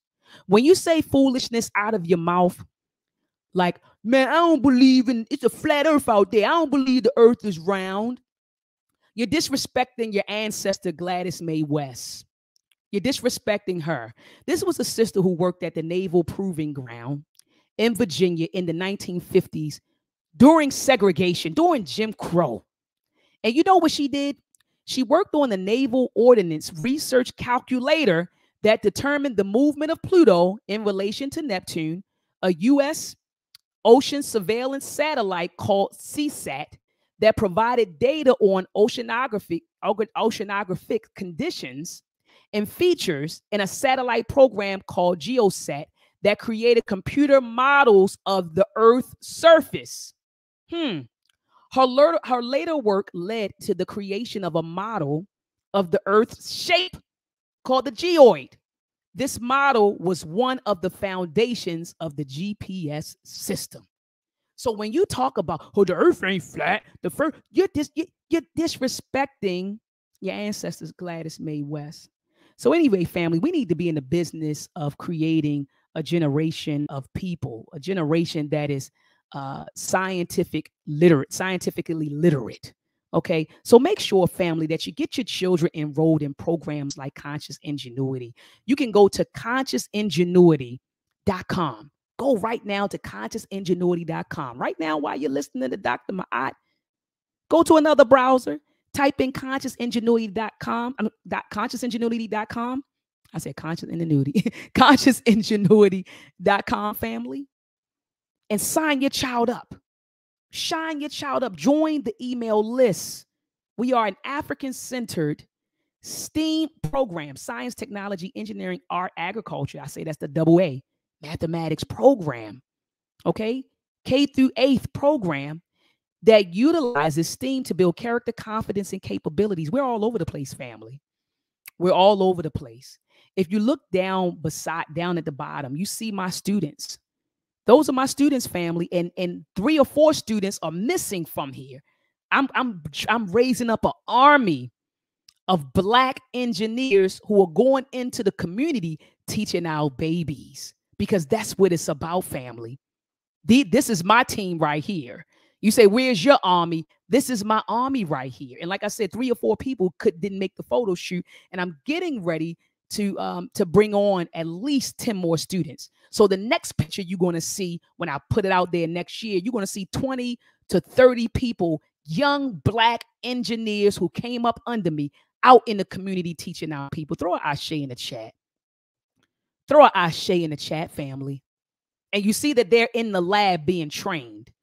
They're being trained. At the top right corner, you're looking at Mr. Lewis. He is a technician with over 30 years of experience. And so we're in the lab training these instructors. So they're not just running around here Googling something, going into the community. They're at an institution being trained by Black engineers and technicians. Family, make sure you get your child enrolled in the UACI Summer STEM Camp. Right now, family, I want you to Google UACI Summer STEM Camp and sign up. Sign up. Okay? The UACI STEM Camp is a collaboration between the Uhuru Academy and Conscious Ingenuity, designed to nurture young minds age 8 to 16 with the power of STEM, science, technology, engineering, and mathematics, and a strong cultural foundation. Our camp is not just about acquiring knowledge. It's about fostering a deep sense of cultural identity, inspiring creativity, and developing skills that will shape our scholars' future. Family, these are the type of programs that you need to get our babies in, family. Baba Amin and I just touched base about 2 weeks ago. We're going to offer this camp during the winter break in December, okay? And then we're also going to offer it again for 1 week during the spring break. So during spring break and winter break, family, don't just have your child in the house playing the daggone PlayStation, right?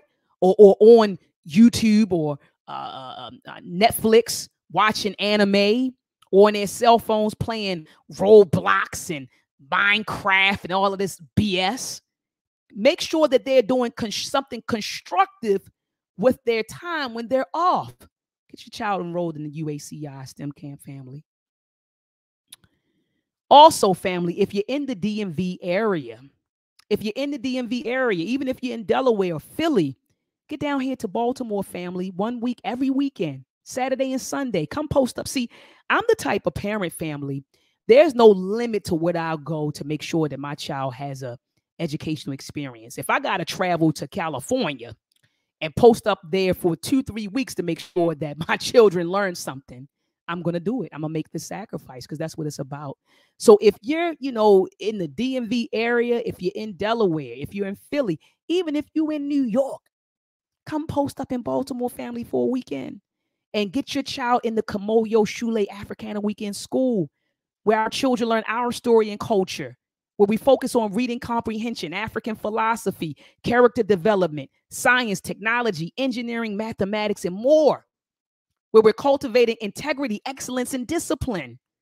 So if you are interested, family, in enrolling your child, please make sure that you reach out to Baba Imhotep. You can reach out to him. He's on Facebook. He's on Instagram. Or simply send an email to kamoyoshule@gmail.com. I want to close right now, family, with this quote by Dr. Amos Wilson. Dr. Amos Wilson said, "We must be instructed by history and should transform history into concrete reality." Wait a minute, family. So I wasn't trying to make you all feel good tonight. I want you all to know about the African intelligence and the African ingenuity, the African genius. I want to reawaken those genetic memories, family, and we use that awakening or that reawakening, okay, to turn what we now know into concrete reality. Use science, technology, engineering, and mathematics to liberate ourselves, to nation build. See, I'm at a point, family, don't come to me and talk about liberation and nation building if you're not talking about science, technology, engineering, and mathematics. If you're not talking about that, I don't want to talk about nation building. Get that out of there. Sister, you know, we just want a nation build, my sister, and pour some libation over here. Nation build. No. That's cool, because I pour libation. That's cool. But that can't be just it, right?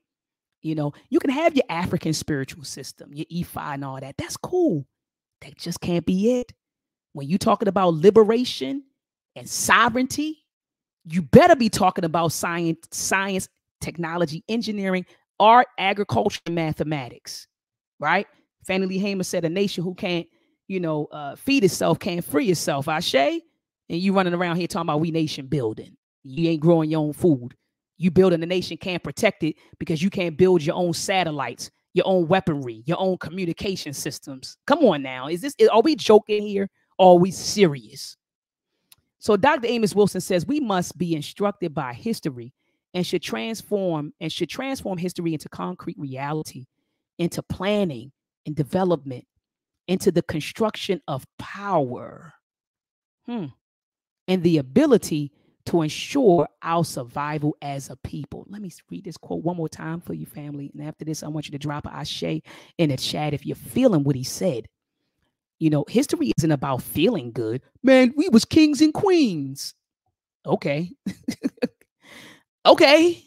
It's not just about feeling good. It's about empowering ourselves. So Dr. Amos Wilson says we must be instructed by history and should transform history into concrete reality, into planning and development, into the construction of power, and the ability to ensure our survival as a people. With that, I say ashe. Thank you so much, family, for listening. Peace and Black power. My sister, oh my God. Let me applaud you first of all, man. First of all, let me applaud you. And what is your Cash App so the people could show you some love? Because, hey, what we're witnessing, family, is what we have. You know, we like to give people flowers after they pass. You know, they pass, they're like, hey, we got to collect some funds to a funeral or something. Nah, we got to show love while the person's alive and well and healthy and is going to be here for us for another 100 years. I wish Dr. Maat lived for 100 to 150 more years on this earth. We need more Dr. Maats I'm telling you. Hey, you know what you never talked about?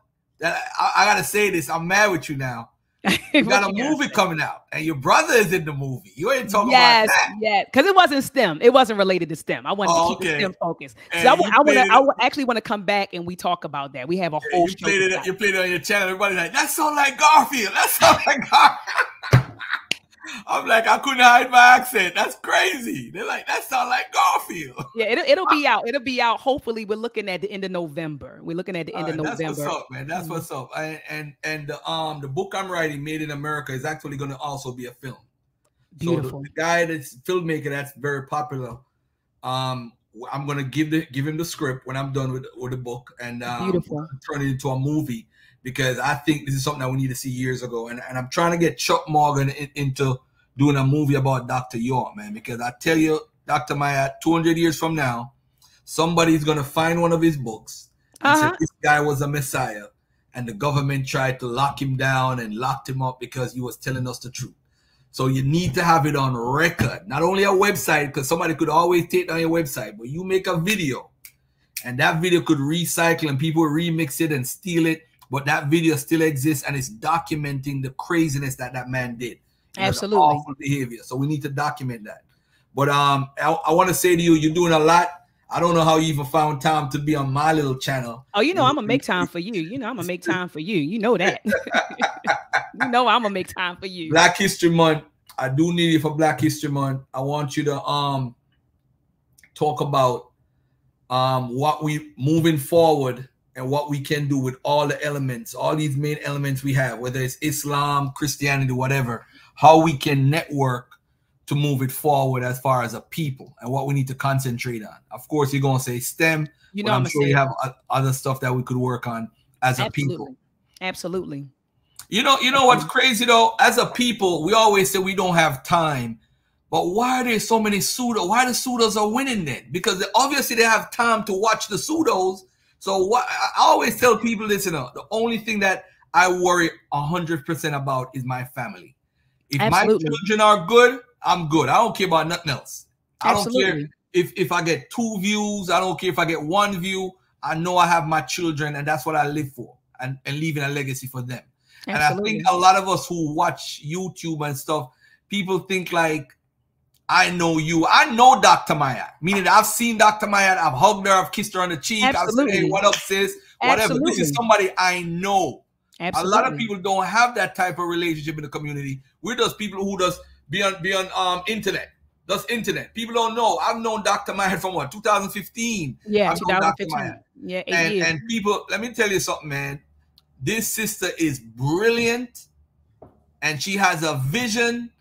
And I'm telling y'all, I'm with her. Every move she make, I'm with her. I'm telling you, this sister is powerful. I'm telling you. I went to the UK to promote my book, and I saw Dr. Maat's, I thought your documentary in the same bookstore that the lady was going to sell my book. I'm like, oh, Dr. Maat, she all over. She worldwide. She ain't just an internet lady. You know what I'm saying? Yeah, no doubt. No doubt. And shout out to the UK, because the UK shows me mad love. All these little people in the chat, these people are doing the thing, and they appreciate us. And I want to say I appreciate them.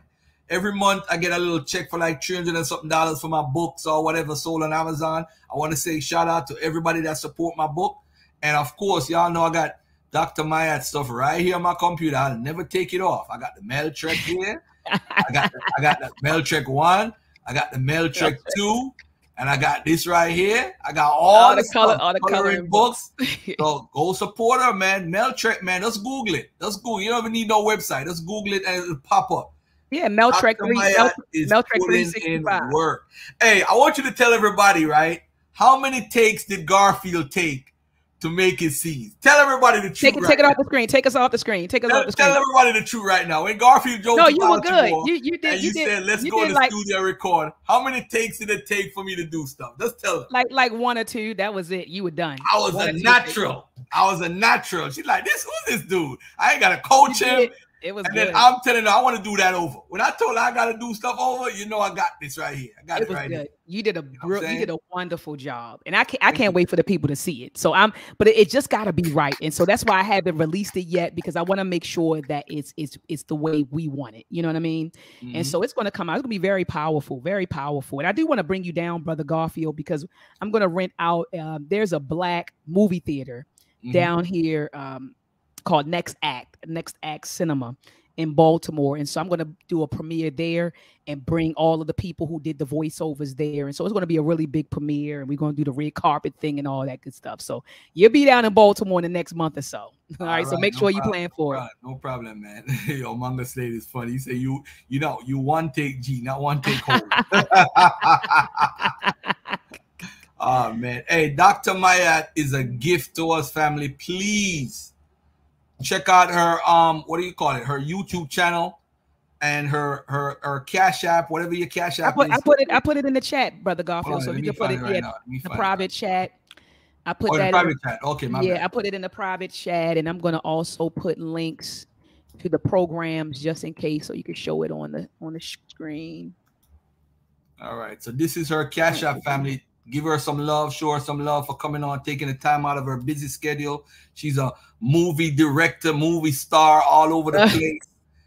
She's doing the damn thing, man. I'm so proud of her. I'm so proud to be in her presence.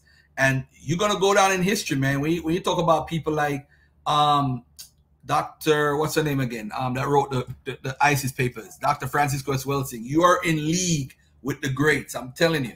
You're in league with the greats. And I'm telling you, y'all gonna say 50 years from now, y'all gonna be like, yeah, there was this sister named Dr. Maat, man, and they should have support. Nope, we gonna support her now. Don't say you should have. You gonna support her right now, because this is greatness in our eyes, and we need to acknowledge it, man. I love her. I love this sister to death. Sean P, what up? What up, Sean P? You coming in by shaking my head. What are you shaking your head about now? You coming in here to start trouble. Love you too, Brother Garfield. And I just want to shout out to everybody, people like, I see Baba Amin in the chat room. I saw Sister Juju. I saw Dr. Craig Samuels. I always called them my Adian family. So the Queen Mothers, a lot of them were in the building. So I just appreciate all of those brothers and sisters that do support me. I don't take that lightly, Brother Garfield, because I believe that people do things for you because they want to. Nobody owes you anything. And so when people send kind words, when someone sends $5, when someone just logs in and watches a video of mine, I do want to let you all know that I am grateful. I am extremely grateful for your support. And however you support me, I am truly, truly grateful for your support. And so thank you, Brother Garfield, again, for opening up your platform to me. I do want to come back. I appreciate all the work that you're doing. And peace and black power to you, brother. All right. Thank you, sis. I appreciate you, man. No much problem. love and much respect. Much love. All right, Peace ladies and gentlemen. Did the aliens build the pyramids? Dr. Maat responds to Billy Carson's claim.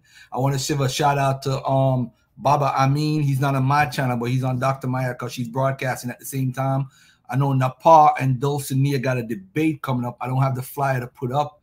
Also, if Sean is available next week, Sean will be doing a review of Dane Calloway's research, his book, and talk about some of the information regarding the Abos. So for the month of November, I'm actually going to be doing some research on the Rastafarian movement, as far as the American link and some of the good things and the bad things that with Selassie and all that stuff.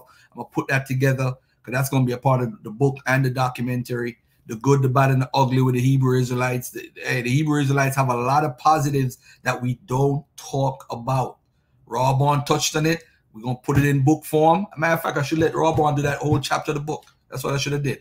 But let me get lazy for a minute. All right. Don't forget to send her a Cash App. Cash App. Get that Cash App in here for Dr. Maat, and we're going to do what we're going to do. Shout out to Baba Imhotep, who that is. Shout out to Karak Yasharal in the building. Peace and love to that sister queen right there. Thank you for supporting. Bayesian Melanin. Peace and love to you. Do your thing. Much love, respect. Send me an email. Maybe you could come on and bring some information regarding Selassie on the good, the bad, and the ugly. All right? I'm telling my kids Suge Knight built the pyramid. You funny, bro.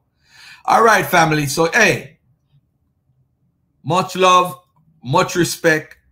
Tune in tomorrow. We're going to do a show about are the Egyptians today the same Egyptians from the past? The ancient Egyptians are the same. Are the Egyptians today the Egyptians from the past? All right.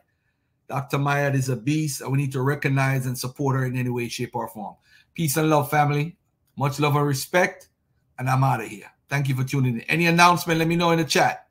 Any announcements? Oh, I got another announcement. I got to do Conscious Genuity. And I got to do Melcheck 365. And I got to do Asa for Camp. So let me show these on the screen real quick. And this is Dr. Maat putting in work.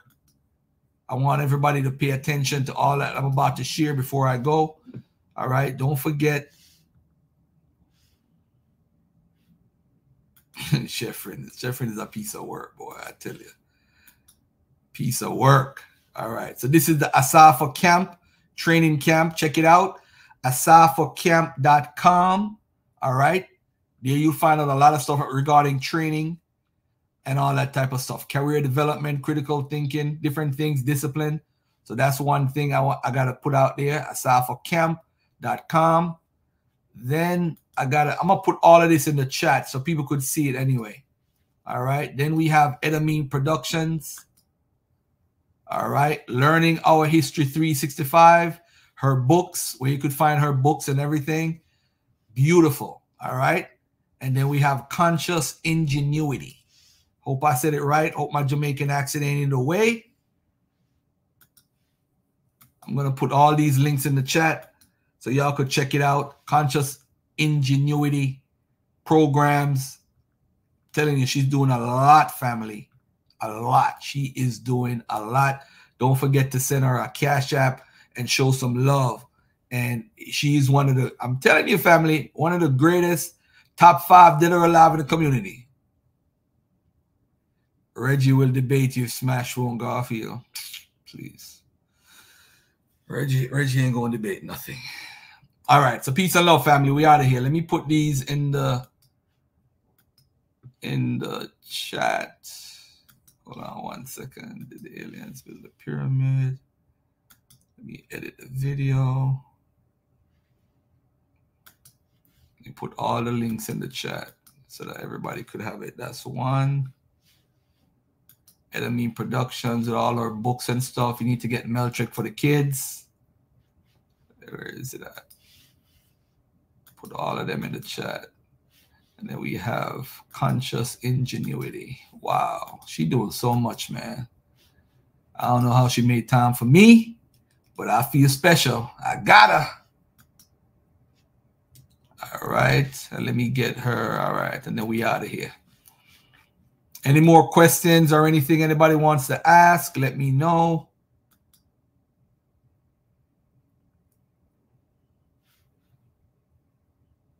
All right, cool. So that's saved.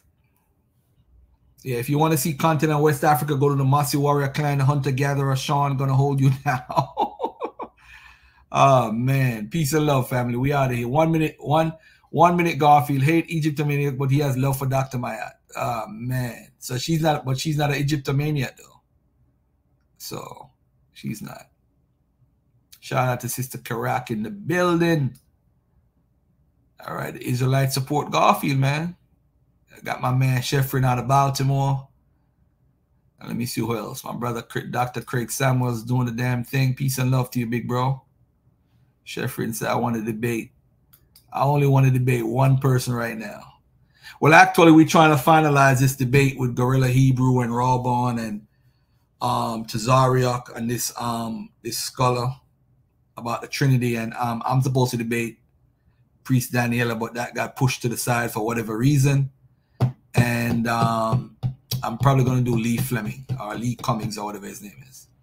All right. Peace and love, family. We out of here. Thank you so much for listening. Peace and love. This is your brother, Garfield, and I'm out.